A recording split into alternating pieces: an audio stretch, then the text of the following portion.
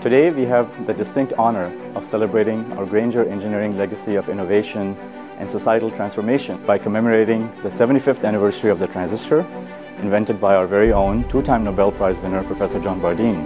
The entire society is built upon this one incredible invention. Every aspect of human existence is becoming more digital.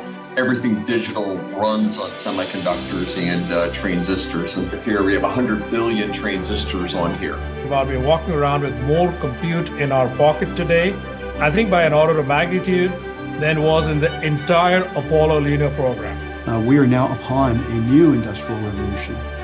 This one is the production of intelligence.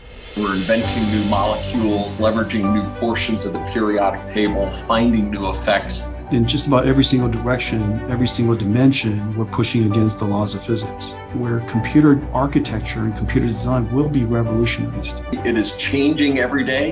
You just couldn't have an industry that's more exciting and more critical to the future of every human on the planet. The Grainger School is not only important for Illinois, but throughout the world. And the research and discoveries of Grainger engineers are making a reality, no doubt will change our world for the better.